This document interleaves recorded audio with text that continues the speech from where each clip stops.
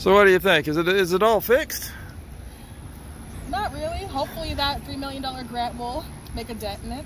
I find it interesting that there are 2 trash cans, probably not more than 500 feet apart from each other, and this is the trashiest strip I've seen just yet. And of course that in there is coming off the Mega Mart parking lot. Which makes it even worse. Right. So these trash cans will do nothing for that. So I'm yeah. not sure if they mentioned it to you, but did they give a citation to Mega Mart for the I think they trash did. code enforcement? I think so. Oh, okay. That seems to be working. Well, it's hard to find out because who do you actually ask and get an answer for? Who got cited, or did this place get cited? I'm working on that. Do you know how? I would say open records request, but I'm not sure if that falls in the scope under open records. I don't know either. But I heard that they did.